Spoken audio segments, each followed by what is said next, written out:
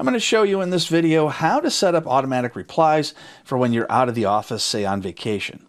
So we're going to go to this gear at the top right, and it'll take you into the settings. And what we're going to do is we're going to go to where it says automatic replies. So you're in the account section, you're in automatic replies, and you're going to turn on automatic replies. Now you can do this for any amount of different accounts that you have. So make sure you choose the other accounts if you do have multiple ones in Outlook. So now we want to decide what we want to say and when we want to say it. So I'll check the box that says send replies only during a specific time period, because you're probably only going to be out of the office for a certain amount of time.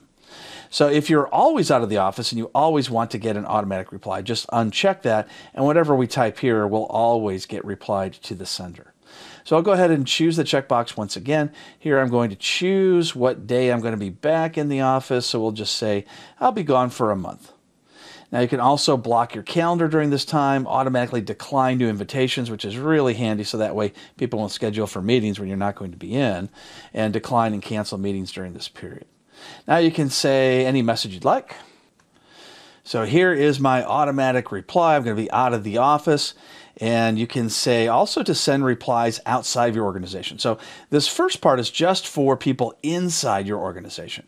So now I'm going to copy that and I'm going to paste it in to people who send me from the outside my organization as well. But you can also say, I only want to reply to people who are in my contacts. So if you're not in my contacts, I'm not going to send you one of these automatic replies, because you might get a lot of junk mail from people you don't know, and it might get through the filter and into your inbox, and you don't want to let them know that you're out of the office.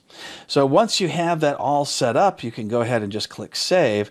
And now for that 1 month time period, the people who are allowed to get this particular reply will now get those replies.